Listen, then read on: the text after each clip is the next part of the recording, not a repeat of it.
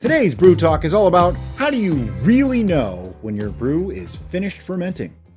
Now, this is a question that we get like all the time, okay? I see it in our VIP group. I see it on the channel. People are always asking, well, how do I know? How can I tell if it's done? Well, it sounds really simple on the surface, and it is actually a simple thing, but there's a few caveats to it. So I have some notes here. Believe it or not, I took notes, and I'm going to read some stuff to you, and we're going to go from there. The first thing is, knowing is half the battle. G.I. Joe, right? You know, we all saw that as kids. And if you didn't, well, then you're just not as old as I am. I'm sorry. But anyway, you need to know the tolerance of your yeast. That's the alcohol tolerance. You want to know your specific gravity of your must at the beginning, and you need to know the specific gravity at the end. Once you know all those things, that is the key to knowing what your must is really doing, okay? And it is important. It's not just about knowing your ABV, taking gravity readings. It's not just about that. You really do want to understand this stuff. And if you want to make it as a brewer, no matter what level you are, if you want to, improve, you want to understand the concepts and the science behind brewing, right? So this is just a basic primer for this. But let me explain what I mean. Number one, let me read. Any yeast can make a dry or sweet mead, cider, or wine given the right conditions. This is a fact. So all the hooey about, yeah, that's right, I said hooey, about sweet mead yeast or dry wine yeast is just that. It's just hooey. It's all crap. It's bull. It doesn't mean anything. The two factors that determine the alcohol content in your brew are A, how much sugars or fermentables there are, and B, how much alcohol your yeast can tolerate before going dormant. So you can make a dry mead with a sweet mead yeast, and you can make a sweet wine with a dry wine yeast. See the difference? Anyway, so if you have a, just for example, 15% tolerant yeast and your potential alcohol, like the fermentables, is 18%, it's not likely to go dry, and it will probably remain sweet. Conversely, if you use a higher tolerance, say an 18% yeast, with the same potential alcohol, meaning the same amount of fermentables as you did for the other one, it could and will likely just go dry. Something that a lot of people don't think about and don't realize is yeast are living things, and therefore they do not read and they don't follow the rules and laws set forth by us humans, and they sometimes just do as they like and can go higher or lower than expected due to a million factors, but that's beyond the scope of this video. Point number two, the amount of fermentables, be it sugar, honey, fruit, agave, invert sugar, dextrose, maltose, or what have you that is fermentable, is the first huge factor in deciding the alcohol content of your brew. Generally speaking, 1 pound of sugars gives 0.046 specific gravity in a gallon of must, and honey gives 0.035. Maple syrup is a little bit lower than that, but it does vary quite a bit. Different sugars are all slightly different. What that means is 1 pound of that fermentable dissolved in a full gallon of must. That's the approximate numbers. They're not exact because these are all natural products, so there is some variance. What does this mean? It means those numbers give a rough estimate of how much alcohol can be produced per volume of must and fermentables. Yeast produce roughly equal amounts of CO2 and ethanol. This is according to several different sources, as well as hundreds of other compounds in smaller quantity when they ferment. So we have a relatively reliable way of calculating alcohol. That's what those numbers actually mean. Also, one other thing, yeast is yeast when it comes to producing alcohol. All Saccharomyces cerevisiae, which is the type of yeast used to make mead, wine, cider, and beer, produces roughly the same amounts of gases and alcohol, but other types of yeast might vary, but those are not generally used for brewing, okay? Included in this type of yeast are all the types of wine, mead, beer, and bread yeast types available for brewing and baking. That's right. Baker's or bread yeast is the same type of yeast as that used for brewing. In fact, that's how beer was originally made, and beer making and bread making share a long symbiotic relationship. The main differences in the different yeasts, including bread yeast versus yeast used for brewing, is mostly in flocculation, which is the way things fall out of suspension at the end, the way the lees form at the bottom, how well it can clear, things like that, and some flavor profiles. Various yeasts are used to produce various different profiles and work under different conditions, different temperatures, things like that. Bread yeast, baker's yeast, they aren't generally so specific. They're made for making bread. Can they make a wine? Sure.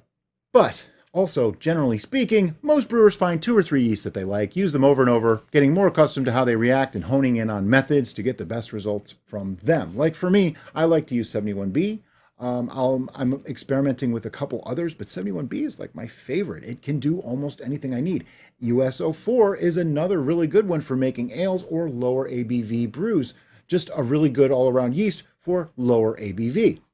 Now, point number 3, the next step in what you need to know. Alcohol tolerance of the yeast is the high water mark, you might say, for how much alcohol can be produced. Now, the tolerance won't matter at all if you make lower gravity brews, but let me explain. The alcohol tolerance is the level at which the yeast say, nope, we're not going to ferment anymore, we're going to go dormant. Notice I didn't say die. They don't actually die. The only way to kill yeast is with high heat. Pasteurization kills them.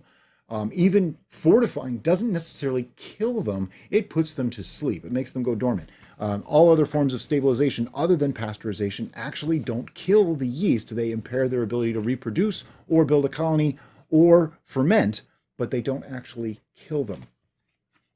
But by lower gravity, what I mean is below like 1.100. Nearly any commercial yeast will ferment that, with the exception of some ale yeast like US04, like I was saying, will not actually ferment out past 11 or 12%. Most beers and ciders fall into the sub 1080 range, 1.080, which comes to about 10 to 11%. And even US04 ale yeast will normally ferment that out dry. So if you're using below like 1.080 or 1.070, almost any yeast is going to be able to ferment that dry. More on that in a little bit. But anyway, the gist is, even if you gave the yeast all the fermentals for, say, 20% alcohol, if the yeast aren't bred to go past 12%, you're not going to get 20%. And if you only have fermentables enough to make, say, 5% alcohol, using 12%, 15%, or 18% tolerant yeast will not give you more alcohol. That's a big stickling point with a lot of newer brewers. They seem to say, well, I'm using an 18% yeast. Yeah, but you only used 1 pound of sugar in a gallon. There's just no way you're going to make 18% alcohol from 1 pound of sugar.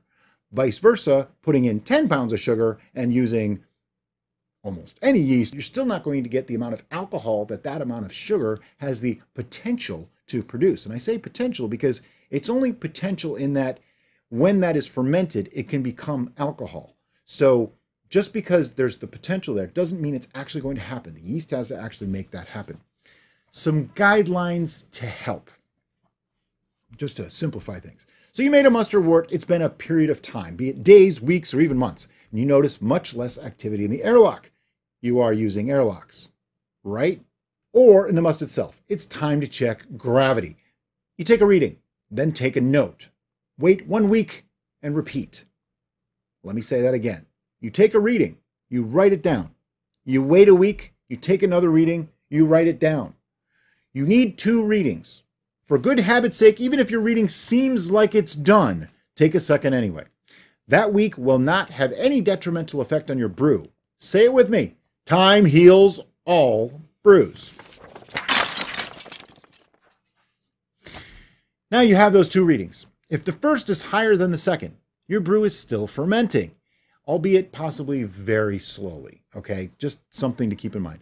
Give it more time. A week, a few weeks, it doesn't matter. Once you get 2 identical readings over at least a week, it's finished and it's ready to rack. Now, I know I'm saying time doesn't matter. It really doesn't. Many people are quick to want to get it off those leases and get it racked and get it, but it's not done yet. If it's not finished, there's no point in taking it off the lease. Much of your active colony is still in that lease and still in suspension within the solution. There's no reason to remove it. There's a myth that people say, oh, if I leave it a few days, it's going to change the flavors. No, you can sit on lease for months with most meads and it's not a problem. In beer making, in very low gravity beer making, it is possible for it to alter it, but that's because of the low alcohol content. It can alter flavors very quickly. Most meads and wines being, 8, 9, 10%, 12%, whatever, they're not going to be as affected so quickly. I have things that I've left in primary fermentation for 6, 8 months, and it was not a problem. I left them in the secondary or conditioning phase for another 6, 8 months or a year sometimes. No problem. I didn't get any weird off flavors. There's no rush. The only thing that's going to happen is it's going to get better. Because all meads, all wines get better with time. Now, some caveats to all of this. This is how you can actually understand what's happening. In most cases, assuming a typical fermentation scenario, your final reading should be somewhere around 1.000. A little higher sometimes, even lower sometimes, totally fine, as long as you know your original gravity and yeast alcohol tolerance. For instance, I know there's a lot of math here, but I do have a really simple way to figure this out coming at the end of the video that you don't even really need to worry about so much math. Just stay tuned, but it's good to understand this stuff too, and I hope it's not too much, rapid fire numbers thrown at you all at once. But anyway, let's say I used a 15% alcohol tolerance yeast, and I have a 1.100 original gravity. It doesn't matter if it's mead, wine, cider, whatever. After some time, my two readings that I take after it's done are both 1.000, right? It's finished fermenting, everything is good. If it were lower than 1.000, that's all fine too. It just means that, it went beyond 1.00. It's all good though. That's the point. It is done fermenting. It's safe. It's stable. Okay. But what if my reading was, say, 1.020 or even higher? Well, let's do the math. If ABV equals your original gravity minus your final gravity multiplied by 135, then we have 1.100 minus 1.0200 for 0.080, which is 80 points of gravity times 135, gives us an ABV of 10.8%. Okay, that's the important thing to remember here. It's 10.8%. That means we haven't reached the yeast tolerance because remember, we used a 15% yeast for this example. So there's still sugars left. So if there's still sugars left and it hasn't reached the yeast tolerance, that means it's stalled. That's exactly what a stall is when there's still sugars left and you have not hit the tolerance of your yeast yet. Stalls happen for many reasons and are often difficult to overcome. That's a whole other video. The easiest method, though, is to dilute your must a little bit, which means either split it. In this case, I wouldn't split it. I might just, pour some of it off and pour a little bit more water into it to dilute it slightly. That can sometimes kick it back in, or you can also add yeast or do both of those things. But that's a whole other video. So as you can see, even with a typical setup, you can have an unfinished or stalled brew, even with a semi-reasonable number as your final gravity. 1.020 doesn't seem too bad. But when you think about it, if you understand what you're working with, that was a stall. But without readings and the yeast tolerance, we wouldn't know for sure. Now, one thing I want to be clear on, I've had people say, oh, I am at 1.002, I have a stall, what should I do?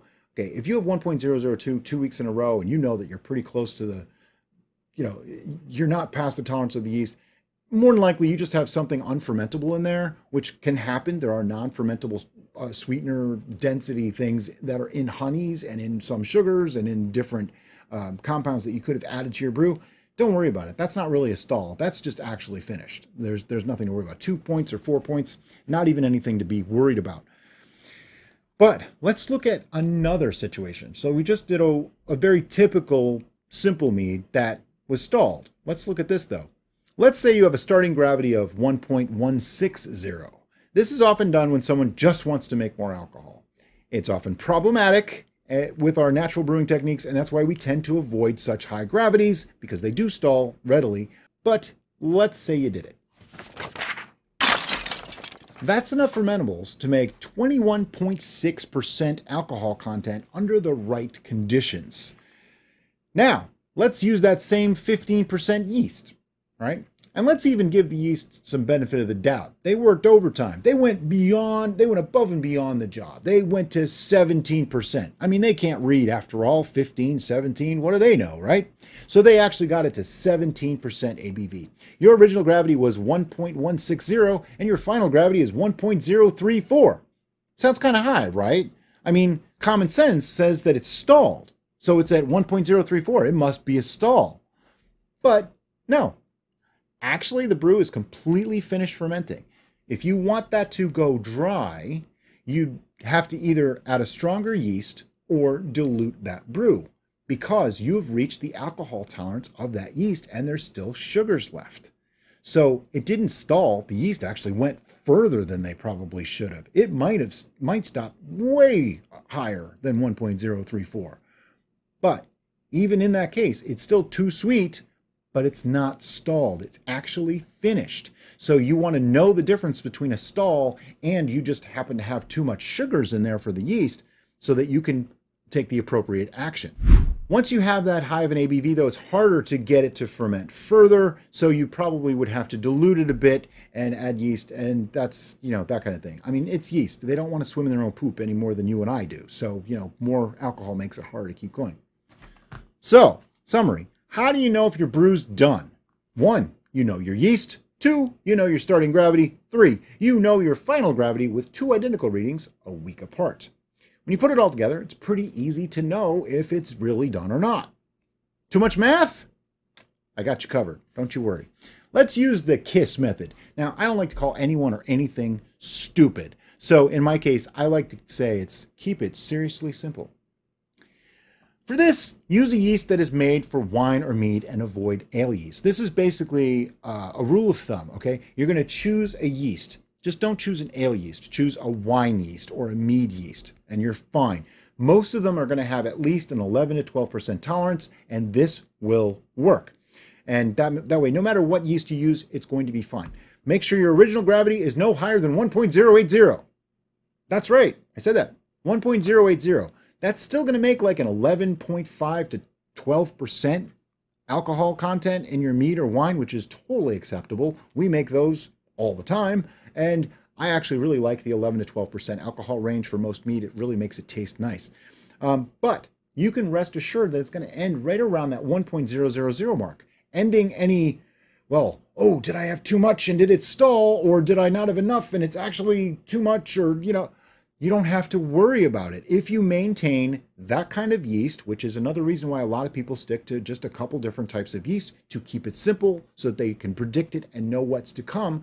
And the other way is keep your gravity a little bit lower. A, your yeast will thank you because they won't have to struggle quite so hard once it starts to get to those higher numbers. And B, it should end around the dry mark, 1.000. That way it's repeatable, it's consistent, you don't have to think as hard, you don't need to do as many calculations, and it just makes life work a little better. If only all things in life were quite that simple. Oh, and with that method, if you want more alcohol, just drink 2 glasses. By the way, you see these people over here? That's our VIP club. That's our bejesus and plaid members. This is the people that keep this channel going, those and all the other VIPs. And if you want to become a VIP and get your name in lights, there's a link in the description below. But if you like this video, look up. There's another one up there. You might like that one too. Thanks for watching. Have a great day.